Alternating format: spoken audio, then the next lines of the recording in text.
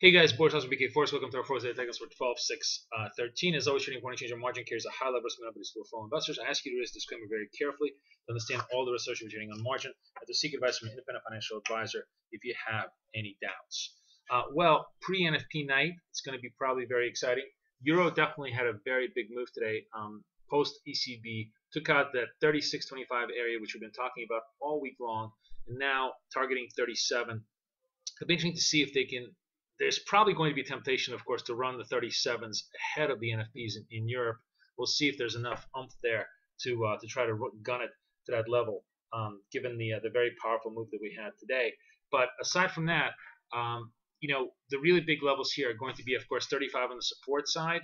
There is very good possibility that the NFPs could be very good. If they do turn out to be strong, we could have a big reversal candle today because a lot of this move today was basically off of the laissez-faire attitude of ECB and some fear that perhaps the U.S. data is not as good as it seems, so therefore the taper is going to be delayed. If that sentiment changes, we could have a big reversal. If that sentiment continues, certainly negative NFPs now make 37 almost a given fall.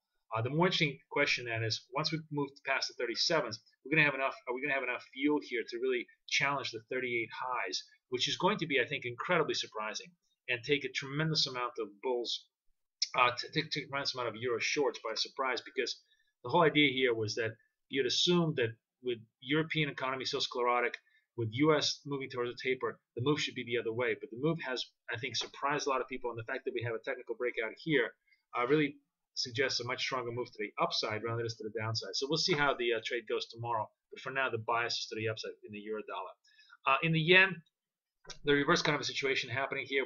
Sort of a sell-off into the 101.50s.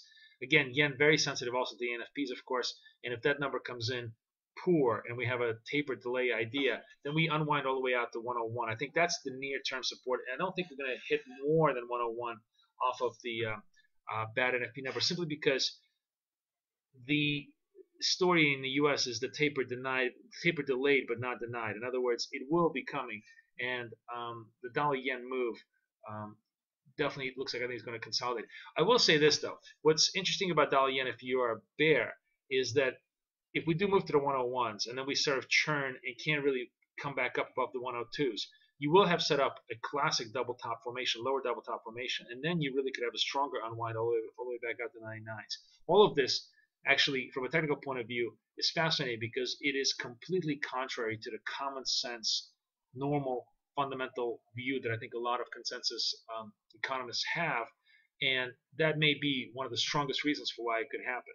So we could potentially be in the middle of actually a steeper correction in dollar yen and a stronger move in euro dollar, two completely unexpected moves, I think, as we approach the end of the year in the currency market.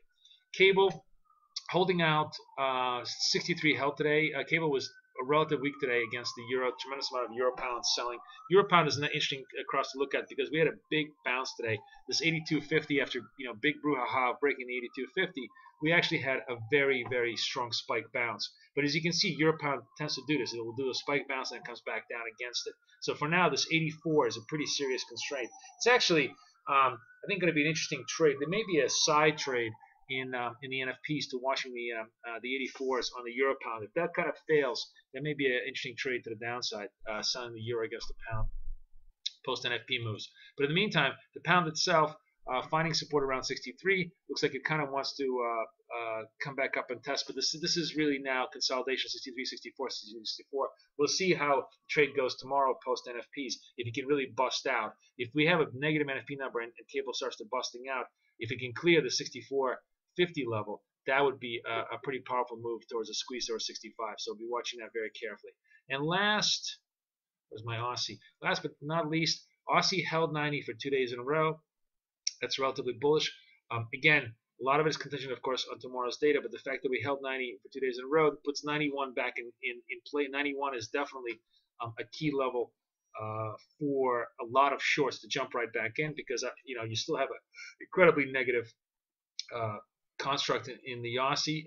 Basically, every rally has been a sell ever since the end of October. So, given that past price performance, you're going to have tremendous amount of shorts that are going to want to start to sell against 91s. So this will be interesting, because if 91s do get bowled over and we push all the way out to 91.50s, that would be a much more powerful and more sustained bottom, which would be a higher bottom in the Aussie dollar and could be a potential for a fresh leg back up, a corrected leg back up towards 93. So that's how the night shapes up. I get ahead of the NFPs. Wish you guys the best of luck, and we'll see how it turns out tomorrow.